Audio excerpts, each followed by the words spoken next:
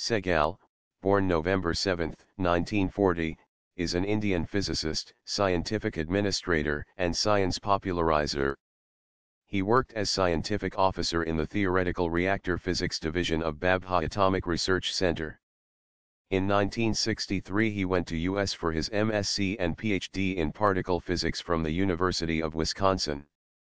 He became professor of physics at the Somali National University in Mogadishu, East Africa. He returned to India in 1978 as visiting scientist at the Space Applications Centre, SAC, of Indian Space Research Organisation, ISRO. In 1982 he joined the Department of Science and Technology of the Government of India. He was head of the National Council for Science and Technology Communication, NCSTC, and later Vigyan Prasar, where he remained until his retirement in 2000.